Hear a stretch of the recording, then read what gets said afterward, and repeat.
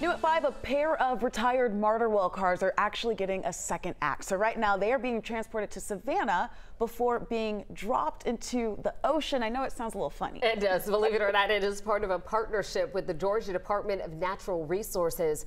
11 Alive's Karis Belger explains the reason why the railcars will soon be sleeping with the fishes.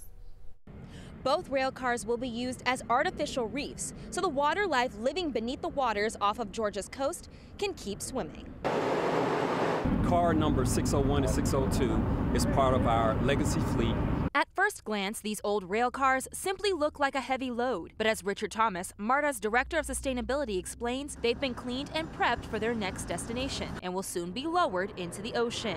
This was an opportunity for us to actually disposition them and not salvage them, but actually use them to enhance the marine life at the Georgia coast.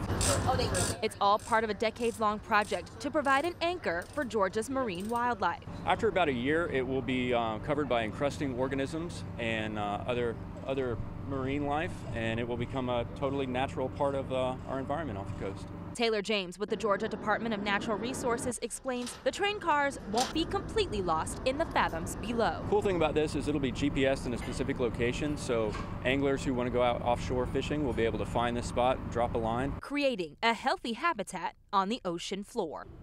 Both rail cars are scheduled to launch the first week of October, just over 26 miles off the coast of Ossabaw Island. Karis Belger, 11 Alive News. That's actually pretty cool.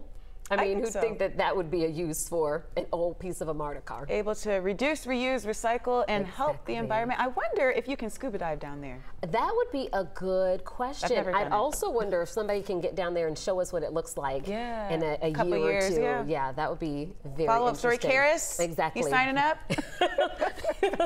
We'll see about that one.